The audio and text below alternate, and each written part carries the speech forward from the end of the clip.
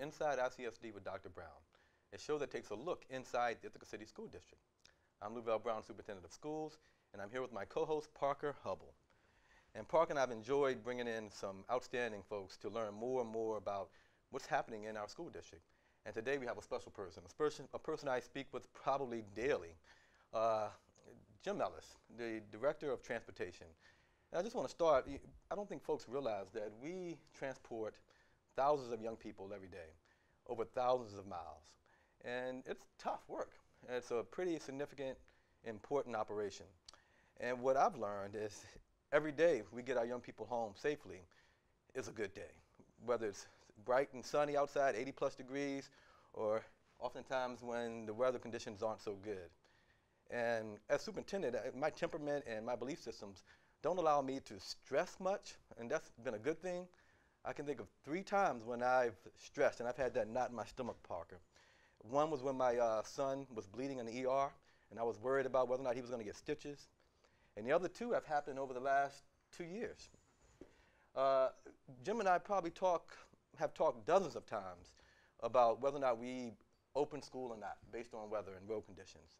Each one of those decisions is informed by much research, data, and talking to other folks, and we're going to talk about that. On 2 occasions, the weather conditions changed unexpectedly, which created some rather treacherous road conditions and driving conditions. And those were tough days for me as superintendent. We always think about safety. We're always worried about safety. But on those days when things shift, and I wish I was an expert weatherman, I would probably be at this desk doing the weather for somebody else and making a lot of money on TV every day. But that isn't the case. We do our best.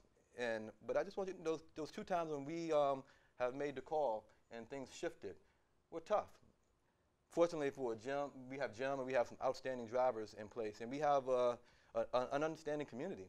When we make those calls and we have young people on the roads and our drivers handling these tough conditions, people understand that they're tough times and they work with us to make sure things go well. But I wanted to say that, and you were going to come on the show anyway, and it's so great that you're here today in the midst of a very cold and unpredictable winter. Thanks for coming.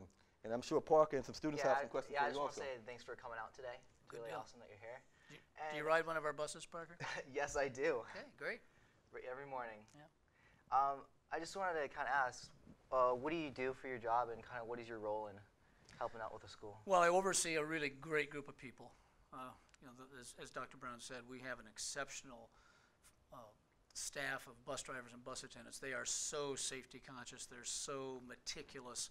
When the roads are not perfect, they're at their very, very best. And I'm just so proud of the job they've done this winter. We have had some slippery roads. That's part of being in upstate New York. It just is. It's unavoidable.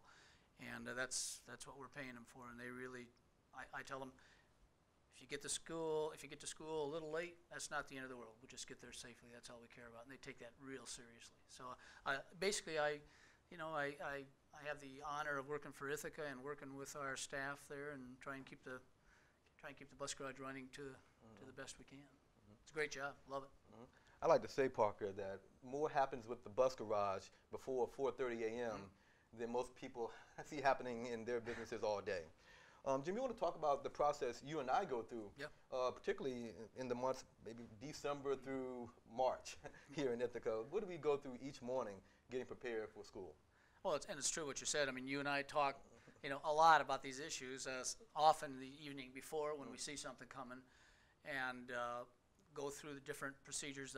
I do a lot of work with the National Weather Service. That's kind of my go-to source for, I feel they're the most credible single source for predictions. They're wrong sometimes. Everybody's wrong sometimes, but we call them the night before. We call them early in the morning, usually around 4 o'clock. I start calling them and just saying, I'm looking at your guys' website right now. I want you to walk me through exactly what you're seeing for the upper elevations in Tompkins County, where we have buses out, all corners of our district, and they can really sometimes nuance some of the things that we're seeing just on their website. So it helps us to make an informed recommendation to Dr. Brown.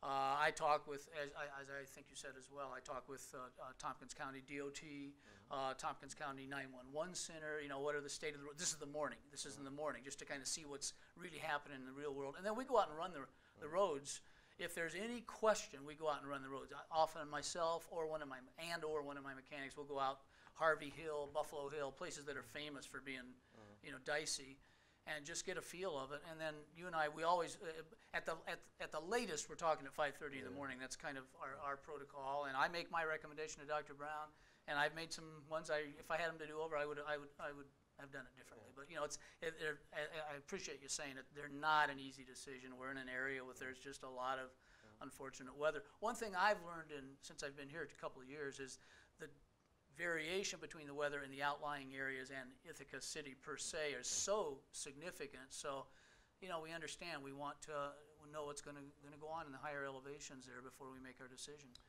Yeah, and it's important for folks to know we're also a $100+ million business. Oftentimes I receive calls from folks whether or not we close or keep schools open about their belief system about if we should have kept schools open or if we should have closed.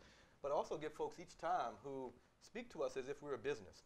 And they're upset, you know, the mall didn't close today. Cornell University didn't close today.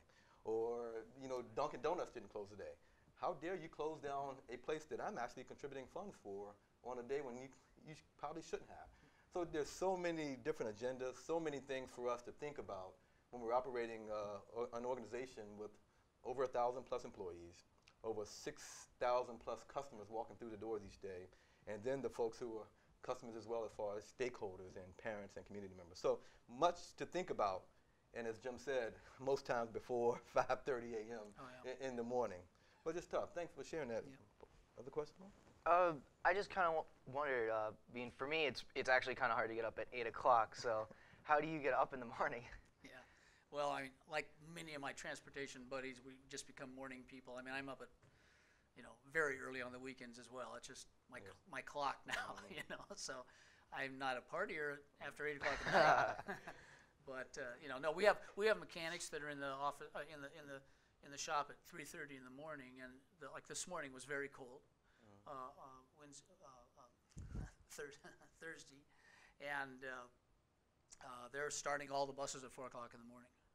So make sure that everything's running, getting them up to running temperature, you know, so we're early people.